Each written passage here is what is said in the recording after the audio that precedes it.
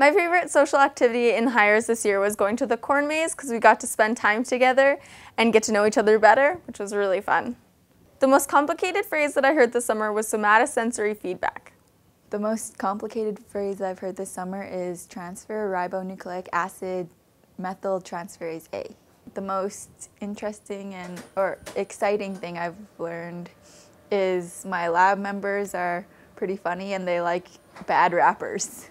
The social activity that I enjoyed the most this summer was our supervisor, Amanda, organized a movie night at her house. So we went there and we watched The Lion King, played Monopoly, and ate cake pops.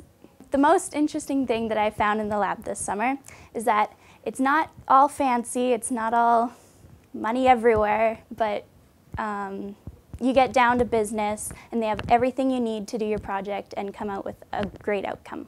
The most complicated phrase that I heard this summer was that ethanol is a positive allosteric modulator of GABA and other neurotransmitters. The thing that I found most interesting about being in the lab this summer is that research is about 95% done in the dry labs and very little in the wet labs.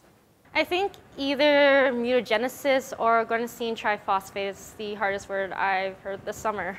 For myself, I'm looking really forward to going to the corn maze, and for us here, for the Lethbridge HYRS group, we're going to go see How to Train Your Dragon 2, so I look really forward to that.